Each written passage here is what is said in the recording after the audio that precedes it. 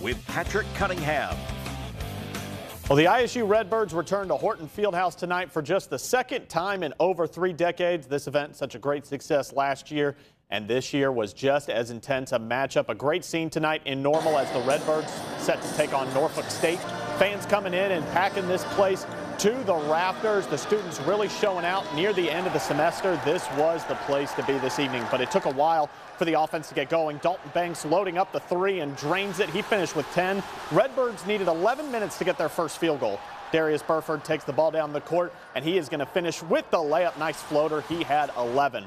Then Banks dishes to Jordan Davis. He's going to miss here, but Brandon Lee, the Illini transfer there for the rebound and the putback. Miles Foster then going to pass to Malachi Boindexter, dishes to Johnny Kinziger for the 3. Then Foster passes to Kendall Lewis here for the dunk. Chaotic scene here, though, in the second half. Both Coach Brian Peden and Norfolk State coach getting into an animated shouting match. The players joined in. The refs ended up breaking it up. There were some ejections. Kendall Lewis throwing it down, trying to spark a comeback. Then Banks, he's going to dish it to Foster. Gives it back to Kinziger for the 3. A team-high 13 points tonight.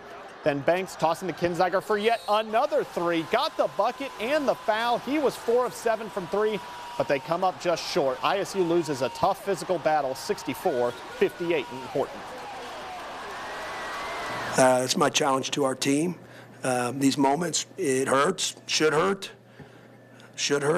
but it's not the time to do anything other than man up. And we got to be accountable in these moments, and we got to learn from it. And we got to get better from this. And if we do that, we're not far off, man, from being able to beat teams like this. Redbirds lose a tough one tonight in Morton.